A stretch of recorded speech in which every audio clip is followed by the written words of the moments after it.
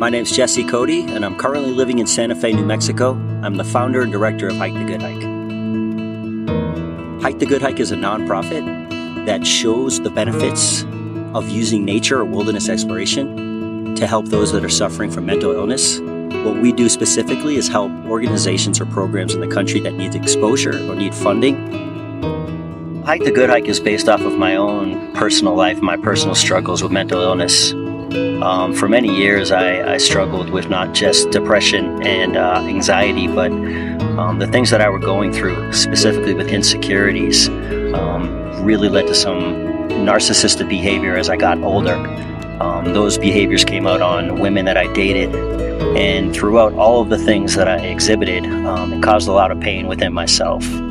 As I got older, I started truly thinking about not wanting to be around on the planet anymore. And I started thinking about suicidal thoughts. I would say in my 30s to mid-30s, those thoughts grew. My pain grew, my issues grew, my depression grew. And throughout all of that, I was hiding the fact that I was hurting. I was like most, I was a person who was unwilling to talk about my issues, unwilling to ask for help, unwilling to talk to the people that cared for me most and tell them what was going on. And in a sense, my life was an act. The most important part of my life, a moment that means the most to me, is when I was in my darkest moments of life where I thought to myself, I don't think I'm going to see many more days. I was turning 40 years old. For my 40th birthday party, friends and family decided to put on a big event. And I was excited about it, but I remember the day before thinking to myself, this may be and possibly is the last birthday I would see.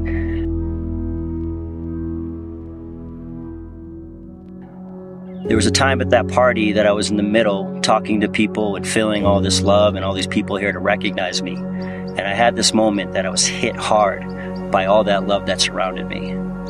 It made me think, it made me say to myself, how can somebody who's filled with so much love in their life often think and constantly think that they no longer want to be here?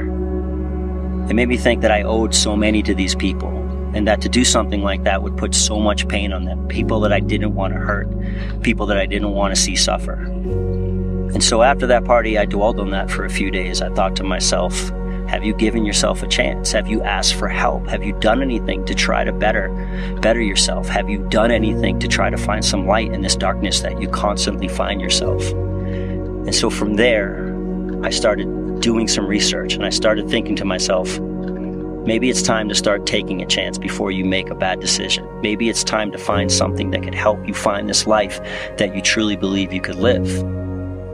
And that's when I started doing this research and trying to figure out what it is that I could find that would give me some purpose and some hope. And that's when the Appalachian Trail came into my life. But something was telling me, go for a walk, take a big leap, go see if you could figure out what this is that you're looking for. And that's when I made the decision to hike the Appalachian Trail. Hiking the Appalachian Trail was a major leap for me. I did something that was so far-fetched, but it was the best leap I ever took. But I think it doesn't have to be a major leap. I think small leaps are okay too.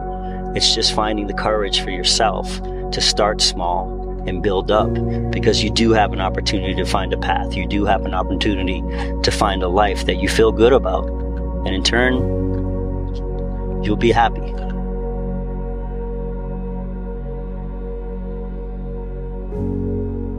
The initial hikes that I took were for me, right? I was trying to find my way out of my own darkness. And now I am constantly thinking about these steps that I take, how it can help my organization.